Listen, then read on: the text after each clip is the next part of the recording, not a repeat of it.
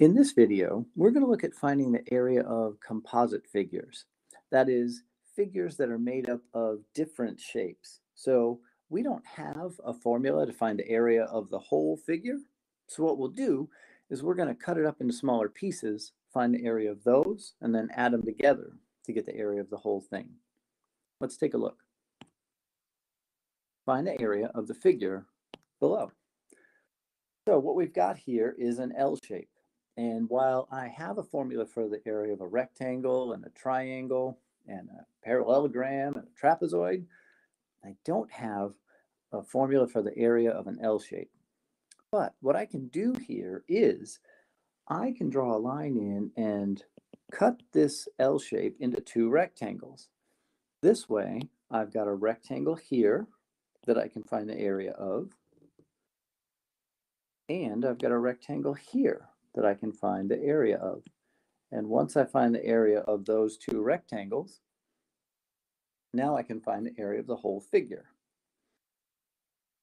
As I look at those two rectangles, I can see that I've got a rectangle here that has a length of 8 and a width of 2. So using the formula for the area of a rectangle, that area is length times width.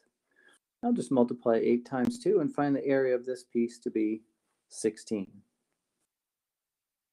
Looking down here, I have this other rectangle that has a length of 12 and a width of 4. So I'll multiply those two together and find out that the area of this figure is 12 times 4, or 48. And now if I want the area of the entire figure, what I need to do is just add those two together.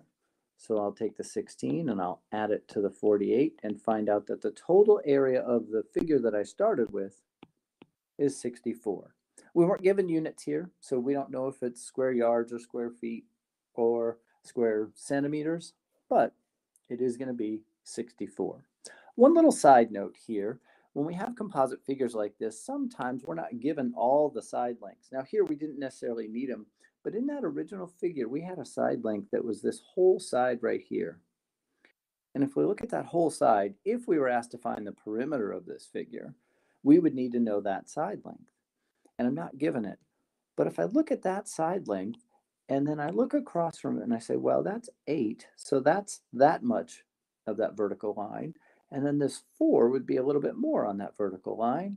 So this entire side length over here on the left side of the figure would be 12. I didn't need that for this particular question, but it's important for you to know that you can find it if you did. And then similarly, if I needed to know the length of this piece right here,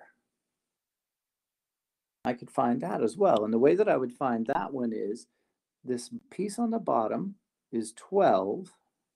That's the horizontal distance. And the piece on the top here is 2. And if I take the 2 away from the 12, that's what I'm left with right here. So the length of this piece would be 10. I didn't need those to find the area, but if I wanted to find the perimeter, I would need those. And now if I wanted to find the perimeter, I just add up all those sides. Let's look at another example of finding the area of a composite figure. Find the area of the figure below. Okay, so this one, it's not an L shape. I'm not going to be able to cut this into two rectangles.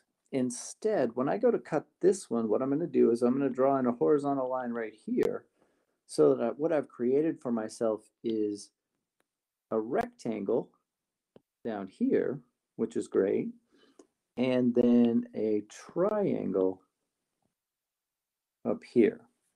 So I've turned this into a rectangle and a triangle. I'm going to have to use the formula for the area of a rectangle, which is length times width.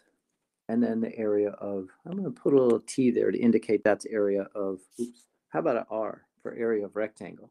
And then area with a little t for area of triangle is 1/2 times the base times the height. So I'm going to find the area of the rectangle, I'm going to find the area of the triangle, and I'll add those together to get the area of the entire figure. So the area of the rectangle, well, let's see, that's 8 by 14. So I'll just do 8 times 14, and that'll be 112. Now the area of the triangle is going to be a little bit tougher to do here because when I go to find the area of a triangle, I need to do 1/2 times the base times the height. And the base is something I don't know. And the height is something I don't know. I'm going to have to do some work here to figure those out before I can find the area of the triangle. Now the base isn't too bad because I've got this horizontal line at the bottom that's 8, and the horizontal line across that stretch would also be 8. But now I need to find that length right there because that's going to be my height. How am I going to do that? Well, what I have here is a right triangle, and I know 2 of the 3 sides of the right triangle, so I'm going to use the Pythagorean theorem. Remember, the Pythagorean theorem is leg squared plus leg squared is hypotenuse squared. So here that's going to be the thing I don't know that I'm trying to find. I'm going to call that x squared plus the other leg squared is 8, and the hypotenuse was 10. So I've got x squared plus 64 is 100. We will subtract 64 from both sides. Those cancel so that x squared is 36. And then in order to get x by itself, I will take the square root of both sides. These cancel, leaving me just the x, and square root of 36 will be 6. So I had to use the Pythagorean theorem here to find out that this side length is 6. Now I can find the area of the triangle, because the area of the triangle is going to be area of the triangle will be 1/2 multiplied by the base of the triangle, which is 8, multiplied by the height of the triangle, which is 6. And so the area of the triangle will be 1/2 times 8 times 6, which is 24. So the area of my triangle is 24. The area of my rectangle was 112, and I can add those together to get the area of the entire figure. Will be 112 for the rectangle plus 24 for the triangle, and I'll add those together and have a total area of 136. Again, its area could be square feet, square yards, square centimeters, square inches, but it's definitely 136.